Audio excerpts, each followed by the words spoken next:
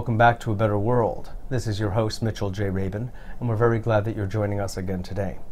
Today we are on location at the Lighthouse at the Voluntary Simplicity Conference, where David Korten, among many others, are talking, giving in plenary sessions, panel discussions, lectures, workshops, all on the subject of bringing people to a closer sense of what it would be like to have a simpler, perhaps even more graceful life.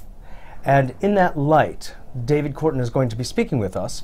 And also, I just want you to know, he is the author of this outstanding book, is got an undergraduate, graduate, PhD from Stanford University, taught at Harvard Business School, has set up business schools across the world, was stationed in the Philippines and Indonesia for over 10 years, and has come to some startling realizations, which are in this book, through the course of his life on the inside, so to speak, about the nature of globalization, what corporate America and the multinationals have been doing to our precious planet, and is now working on yet a second book on the same subject to further our understanding of what's going on and what we can do about it.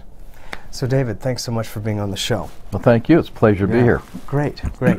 I really honor your work tremendously. I think it's a tremendous gift to people who are thinking and reflecting on what is going on right now in our world. We see it crumbling in so many ways. Our lifestyle is being challenged significantly by economics, by politics, by social changes, and people are anchorless in a sense.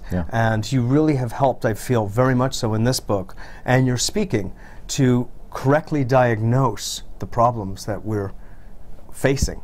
Thank you. As a world. Absolutely.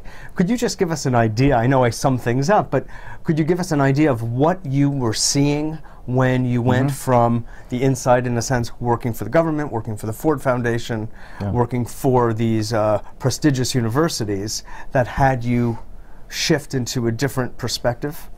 Yeah, and it's really kind of a fascinating story because it reflects so much of kind of our time and where we're at. Part and parcel. Right.